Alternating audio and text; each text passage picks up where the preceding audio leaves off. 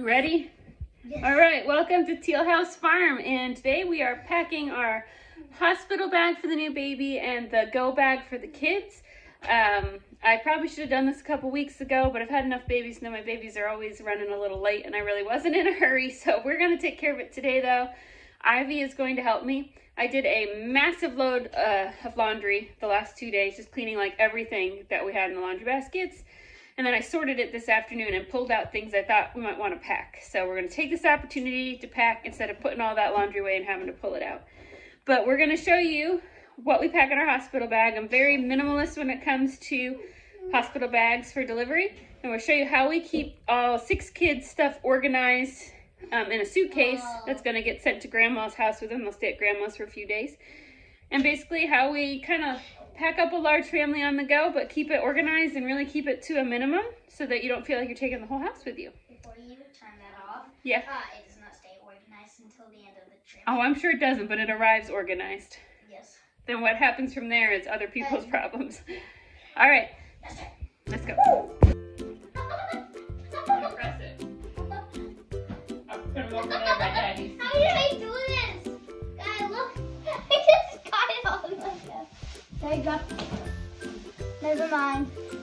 Well, they almost made it to the table, but we eventually got them all up there, and then we're going to need to sort them. So I just kind of tried to keep track while I was doing the laundry and pulling things out, but we'll see what we actually ended up with. I'm sure somebody's got too much of something and somebody's missing something. Ivy helps me take the big pile, and we separate it into 6 different piles for each kid. And we're basically looking to make sure everybody's got a pair of jammies, got 2 outfits, got underwear, socks, things like that. I did try to keep in mind what the girls like to wear. That's one of the reasons that I did this with the laundry, because it was things that have been worn recently so that they're all happy with what they've got. I do let the older girls go through what I picked to make sure they like what was packed, since I know fashion is important when you get to be a tween. Then I want to pre-pack medication for Annie, so I just picked up a new bottle for her from the store. So I actually take the old bottle and I make sure it's got 4 days worth of her seizure medicine in it. And then we pack that in the bag, so we don't have to worry about that. I put a syringe in for her liquid medicine, but I can't pack that until it's go time. So I'm going to leave myself a note. I make a note for Grandma and Grandpa about the dosage and what time of day she needs to make sure she takes her medication. We put that all together. And we also pack her rescue medication in case she needs it. And then I make myself a list of things that we still need. Okay, I think we got the kids' stuff organized. I'll show you what we're packing, and then I'll show you how I pack it in the bag to keep it from getting disorganized as soon as you see on the suitcase up.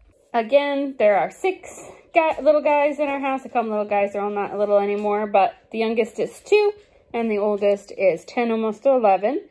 And so what I did, everybody got the same thing clothes-wise. They have 1 pair of jammies. They have 2 outfits. They will spend probably 3 days at Grandma's and Grandpa's house. That's the plan. And so I'll pack 2 outfits and a pair of jammies, and then they'll have the clothes that they're wearing too, and that should be plenty.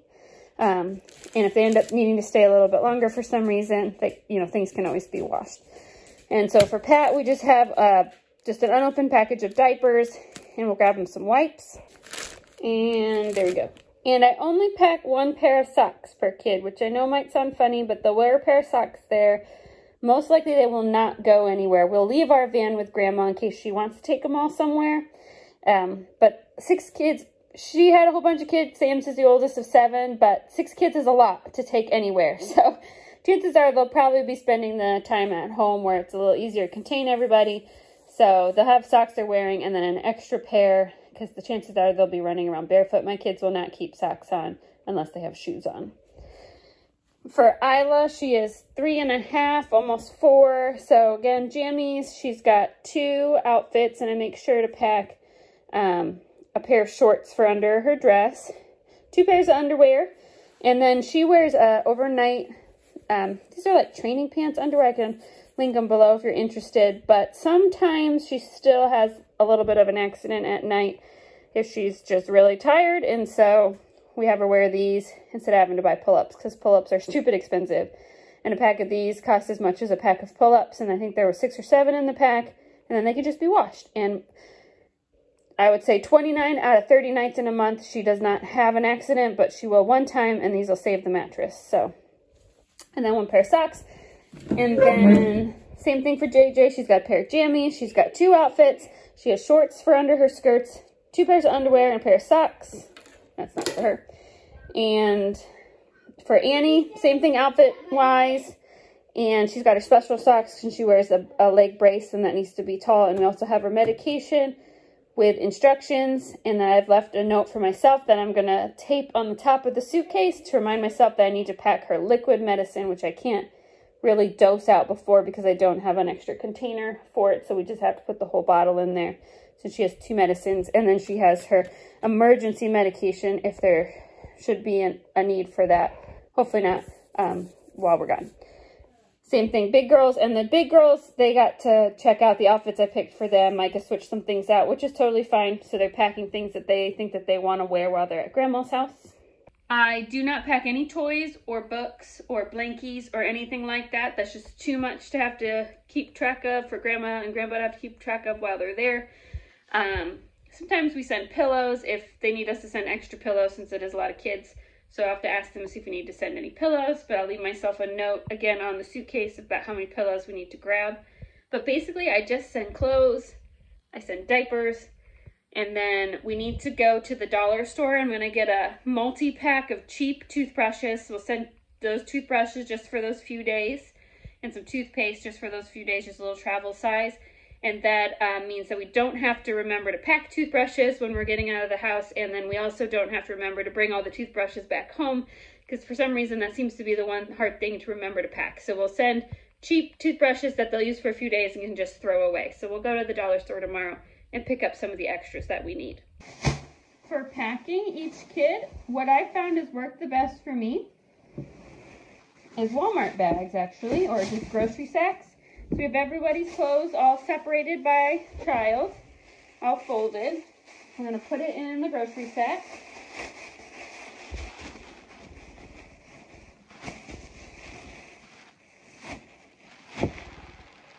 Kind of squeeze out extra air. And we'll use a permanent marker just to write their names on top so it's easy to tell in the bag whose is whose.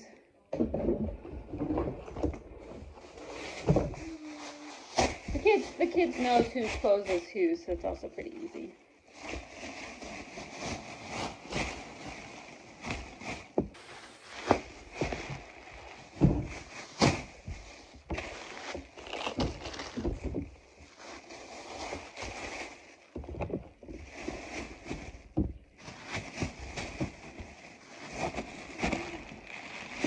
There it is packed. The clothes will all stay together in their bags so that when you turn the suitcase right side up to roll it, everything doesn't just all mix up. It's still real easy to tell whose clothes are whose clothes. So let's pack my hospital bag. So I'm hijacking Sam's duffel bag because I really like it. He got this for work and it's super heavy duty. It's like canvas, feels almost like an army bag, and it's got some like leather. It's probably fake leather. It wasn't that expensive, but it feels really heavy duty and nice and durable and much nicer than the little rinky-dink bag I have. So I'm hijacking his and we'll just share a bag. I don't pack very much myself in the hospital. So I've had multiple home births, and when you have home births, there's a lot of prep that goes into it, and a lot of like packing things and making sure you have like certain like medicines and sanitizing products and like all your postpartum stuff that you're gonna need like on hand. I felt like I was prepping a month before for my home births, putting together like a birth box, and most of the stuff you don't even end up using, but you need to have just in case. So it is kind of nice with the hospital births that you really don't need anything. You could just show up at the hospital and they're really gonna have everything that you need. But I do like to pack just a couple things. I'm not real big on bringing all the comforts of home with me. I find that I'm pretty comfortable, you know, just with whatever the hospital has, but I'll show you what I do pack. I definitely do not overpack, and most people bring more things than I bring, but let me show you. Now, first I will say there are 2 things that you absolutely must have in your hospital bag, and they are chapstick, because there's nothing worse than being somewhere and having chapped lips and not having chapstick. I know this from experience. Our daughter was in the hospital for like a week, not even 6 months ago, probably 4 months ago, and I didn't pack any chapstick, didn't think about it, and by day 3, oh my gosh, my lips, I must have looked like a mummy. I finally had to ask one of the nurses if they had any chapstick. She brought me some Vaseline because that's what they had, but never again. So definitely packing chapstick. And the other thing is a phone charger. If I had nothing else packed, these 2 things, that's really only the essentials that I would be disappointed if I didn't have in the hospital. So we definitely have those. Now for other things though, I do pack a few clothes. So not big on, like, some people like buying their own birthing gowns, and that's totally cool. I feel like it's kind of a waste of money. Hospital gowns do not bother me at all. And so I don't pack anything like that, but I do like to pack one pair of just kind of like jammy sweats in case I feel like the hospital is kind of cold, especially with it being winter. I don't pack extra socks or like extra underwear or anything like that, because after you have a baby, you're gonna be wearing those hospital diapers anyway, and they give you the socks with the scrubbies on the bottom so you don't slip and fall. So I pack one pair of jammy sweats, and then I pack one pair of like legging jammy t-shirt kind of outfit thing to wear home. I'm not big on getting all cute before I leave to go home, because you just had a baby and I'm tired and I just want to be comfortable. So kind of a pair of sweats in case the hospital is cold, and a pair of lighter jammy or legging type clothes in case the hospital is warm, and whichever I don't wear on that second day in the hospital, I will wear home. So that's kind of my plan there. I do pack one pair of socks for the ride home, and I do pack one nursing bra too for the ride home, basically for when you are out in public and have to look kind of put together. As far as clothes and things like that goes, that is all I pack. And then I do like having my own shampoo, kind of, because I have super long hair, as you all know, it goes way down my butt. So messing with the shampoo that works for me isn't my favorite thing. So this, I actually just wash and refill these containers all the time. So I just have like my shampoo that I use at home, I refilled this travel size container. My conditioner I use at home, just refilled this old container. And then I have some like body wash that I like at home that I refilled that container, and we'll bring those with us for taking a shower postpartum. But if you don't want to pack your own soap and shampoo, they will give you soap at the hospital. It's just not, it's probably just gonna be a bar soap. And I just have a travel size deodorant, travel size toothpaste, and I have a little kid's extra toothbrush. I'm not gonna pack my actual toothbrush in case I forget it or something, or forget to bring it with me. It's just easier to have everything packed. I don't have to worry about running around and grabbing, you know, my full size deodorant or my full size toothpaste or toothbrush. Like, I have all this extra stuff in the bag, so it's all packed. So we'll put that all in a Ziploc bag so nothing leaks. And then for the baby, so the hospital provides anything that you could need for the baby. They give you diapers and wipes, and you take the extras home with you. They give you swaddling blankets, you take the extras home with you. So you don't really need anything. They will give you clothes for the baby in the hospital too, usually just like a onesie.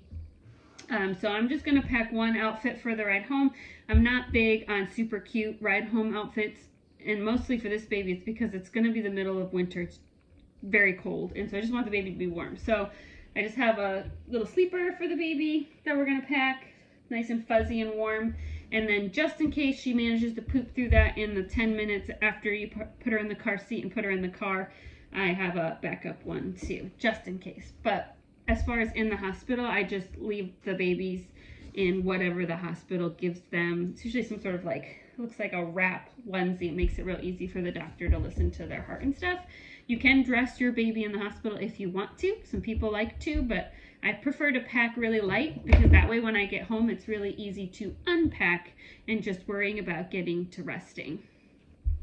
If you're on any medications, you don't pack those with you, because the doctor will prescribe them for you in the hospital, and they'll give them to you out of the hospital pharmacy. So there's no reason to pack your regular prescriptions, even like your prenatal vitamins. And I take some supplements, like I take extra magnesium and calcium and vitamin D. Those always just get prescribed and then brought up to the room for me, so I don't even bother. I don't pack any of that stuff because that's taken care of in the hospital. As far as Sam goes, I don't pack for him, so my husband will pack for himself. There's plenty of room in this bag, like I did not pack that much, so he will pack clothes for himself. I don't pack, a lot of people pack like husband snacks and things like that. I used to do that several babies ago, I tried, but he doesn't want to eat while I'm in labor. Usually feels like it's rude to eat in front of me, and actually wouldn't bother me at all. I tell him that every time, like, you can eat if you're hungry, I don't care. But so I don't pack anything because it doesn't get eaten, and I don't mind hospital food, and so I'll just order, you know, hospital food while I'm there. So I don't pack food. A lot of people bring coolers if that's something that you want food from home, or you're on a special diet and you don't know that you don't know if the hospital will be able to accommodate that. Obviously you can bring your own food. I don't bother, because again, that's something else that I would need to unpack and clean when I get home. I don't want to bother with that. So keep it pretty simple. That's all I'm bringing for me. That's it. Okay, there we have it. Bag for the kids with a note so I don't forget the other medicine that Annie needs that can't be pre-packed, and also that I still need to put toothbrushes in there for them. And then there's this bag I've packed my stuff. It's up to Sam to pack his, and he can put it in there whenever he wants to, and if he wants to be running around like crazy jamming things in there at the last minute, that's totally up to him.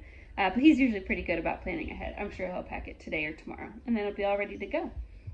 Fortunately, this time around, we don't have any large livestock because we're not keeping the dairy. We didn't keep the dairy goats, and we butchered all of our meat animals before winter. So the only thing we have are our free-range chickens, ducks, and geese, which can pretty much take care of themselves while we're gone. Sam will probably come home one time to check on them. Our dog will go with the girls to Grandma's house, so she'll be taking care of theirs. So as far as the farm goes, it's actually pretty low maintenance, which is nice because we've had several babies where we've had animals that needed milked while I was in the hospital, and Sam was like driving back and forth all the time, and the hospital's like an hour away, so it's a big commitment. So this time we pared it way down so it'd be real simple. That's all for today. I'm gonna go put these in our room so that they're ready to go along with the baby car seat. I'm gonna sit the duffel bag right in the baby's car seat so I don't forget to grab the car seat. We're not gonna preload the car seat because I'm not 100% which vehicle will end up at the hospital. It'll depend whether we need to get there in a hurry and take the girls to the hospital with us until Grandma can meet us there, or if we have time to get the girls to the hospital and leave the van. So we're going to just leave the car seat with the duffel bag so we can figure out which vehicle it needs to end up in by the time we get to the hospital, and then we'll be good to go. Thanks so much for watching, and we'll see you guys real soon.